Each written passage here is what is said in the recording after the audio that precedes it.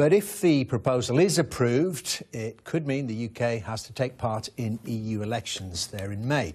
And a Sky Data poll suggests many people are not keen, to say the least, on the prospect. Some people are very angry. Well, I'm joined now by Gerard Batten, the UKIP leader and MEP for London, and the Labour Party MEP, Mary Honeyball. Very good evening to you both. Can I ask you both, first of all, if there are elections, you're going to stand again?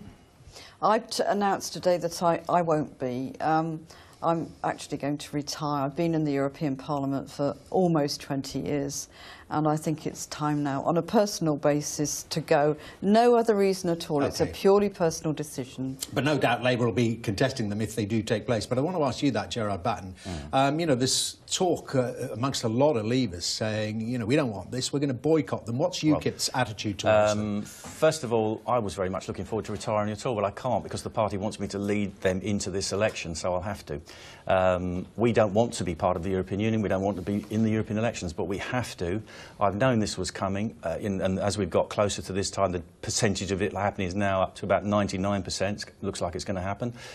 We've been preparing for this. We have selected all of our candidates. We now just have to put them in position on the list. That's the final part of the selection process. We've raised money, so we're going to fight a campaign, and I've been putting that in place now for months. Okay, so expect well, it to happen. That answers my question very clearly. No sense of any boycott from the UKIP side. But Mary Honeyball, I mean, is there a chance in these elections, if they take place, I keep having to say that caveat, not entirely clear yet, that it could, in a way, it's some kind of democratic exercise, clearly, and it can show the strength of feeling on either side without it being a referendum? I think that's true, and I think you're right that it's, both of you, that it's almost certain that they will take place. In fact, the closing date for entries into it is the 12th of April. That was the significance of that date. So we will be having them unless something dramatic happens in between. Yes, I think it obviously will reflect. But just staying with you and the Labour position, I mean, you kind of want to demonstrate, I would guess, both of you, within these elections, if they take place, you know, the strength for Leave, the strength for Remain, and Labour's position is still unclear. It still is Leave, a bit. Well, it's always been difficult. Both the major parties are divided. The Conservatives are as divided, if not more so, than the Labour Party. It's been a very difficult time. The country's divided as well. The referendum result was very close. And we know that Jeremy Corbyn has been having talks with Theresa May. We don't as yet know what's come out of those. So I think what's happening now is there's some willingness to try and resolve things. My own personal view is that whatever comes out of that, it should be put to the people. We should have a second vote. But I just want to stay with these European elections, and I mean, I suppose in a sense it's easier for UKIP, Gerard. Well, we're not divided on that. Your offering is, well, we didn't want to be here in the first place, but if we are, tell them again. Well, you know, me and Jeremy Corbyn only had one thing in common for the last 40 years, and that we were both wanted to leave the European Union, and now he's suddenly changed his mind and let us all down, which is a great pity. UKIP is solidly for Leave. We are going to be fighting on a basis of unconditional, unilateral withdrawal, no compromise, no surrender. The people who want to leave can put their vote with UKIP. It's the authentic party of Brexit, the party that actually campaigned to get out of the European Union for 25 years. We got the referendum. You know what you're getting for when you vote for UKIP. You're voting to leave. When you vote Tory or Labour, you don't know what you're voting for because half of them want to stay in, the other half think they want to leave. We just don't know.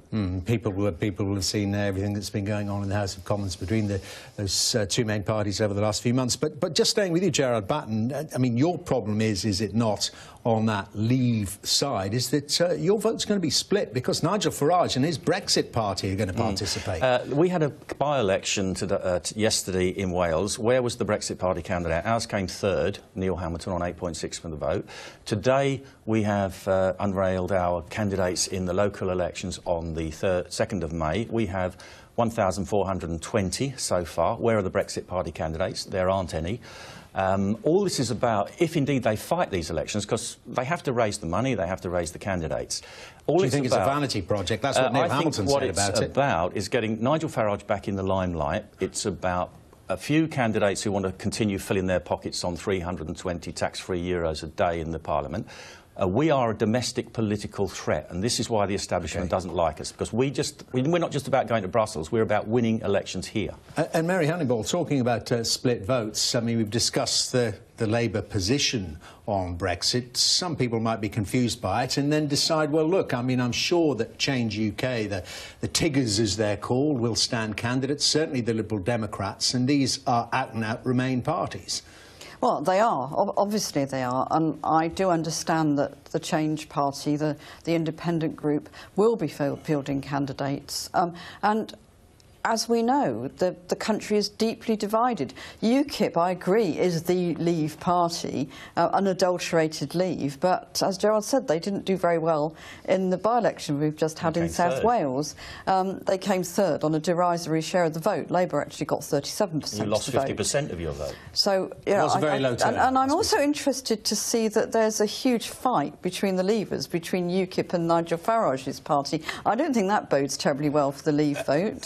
And what about the attitude if you do get back in, Gerard Batten? And I know not a member of your party, Jacob Rees-Mogg, though, saying today, and it's caused some consternation amongst EU ambassadors, that you'd be disruptive, even more disruptive. Oh, we're not there to make the European Union work. We think it's an undemocratic, anti-democratic construction. We've voted against every piece of EU legislation that we've seen in the... Well, I've been there for but deliberately 15. gum up the works. Well, by voting against it, we're saying that they have no legitimate right to pass legislation over the British people. It's unlawful, which it is under our constitution. We vote against it. We're not there to make the EU work. We are there to represent the Leave vote in Britain. And I think that would actually be much higher now than it was in the referendum, because Project Fear has been shown up for what it is, or what it was, and I think a lot more people now who voted Remain out of fear would vote Leave. Mary Honeyball, I've just got to ask you, I mean, the other big issue bubbling around concerning Brexit at the moment are these talks between your party, your party leader and the Prime Minister and their representatives. Do you think anything will come of that? Is there any way that the huge gaps between the parties can be closed to avoid these European elections, to get a deal across the line in the next few days? Well, it's not looking very encouraging, and as I said earlier, I think anything that comes out of it has to be put to a people's vote. And incidentally, we're confident, the Remain side is confident in that. There's been lots of polling which shows that Remain would actually win that referendum and win it comfortably. So we have no fear of elections. Elections are true democracy. Okay. But if we have another referendum and Labour lose, would they want another one for the best out of three? There we go. Well, we'll see if there's a second one. Gerard Batten, Mary Honeyball, very good to see you both. Thank you.